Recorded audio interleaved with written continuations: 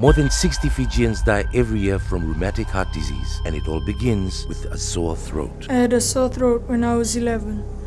I just took Panadols. 2 weeks later, I was admitted at hospital with a heart failure. A sore throat could be strep throat. If left untreated, it could lead to rheumatic fever, which is very serious and can damage the heart, leading to early death. The doctor told me if I had come earlier, he would have treated my sore throat with antibiotics. Only a doctor or nurse can tell if a sore throat is strep throat.